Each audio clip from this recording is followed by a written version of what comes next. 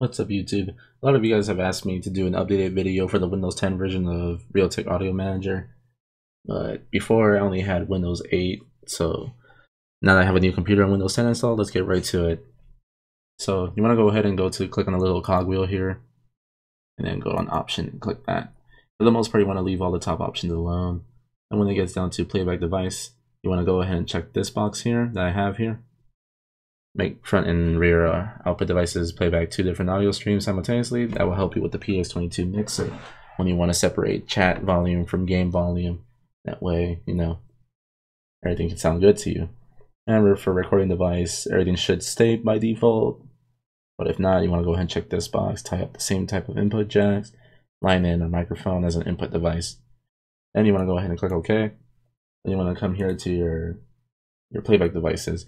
If you don't know how to get here, you would just go ahead and highlight your little speaker icon, right click, playback devices. Simple.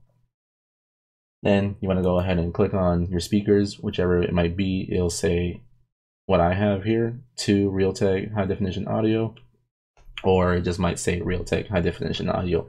Either way, you click on the one you use, you highlight it, go to set as default, here, the default device, click the arrow, bam.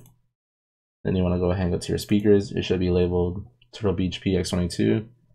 Highlight it, go down to set default, go to default communication device, click it, bam. Then you want to go ahead and go to recording.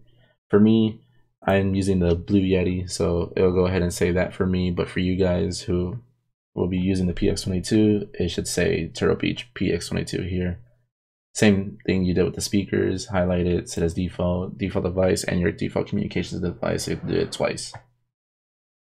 Then you want to go ahead and click OK out of it. But yeah, this is pretty much just a quick video to, help you out with this.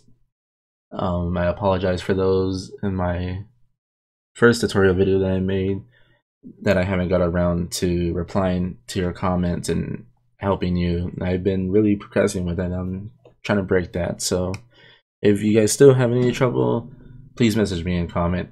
I will try my hardest to respond and help you guys to my fullest. I'm trying to break out of that habit, and hopefully I will.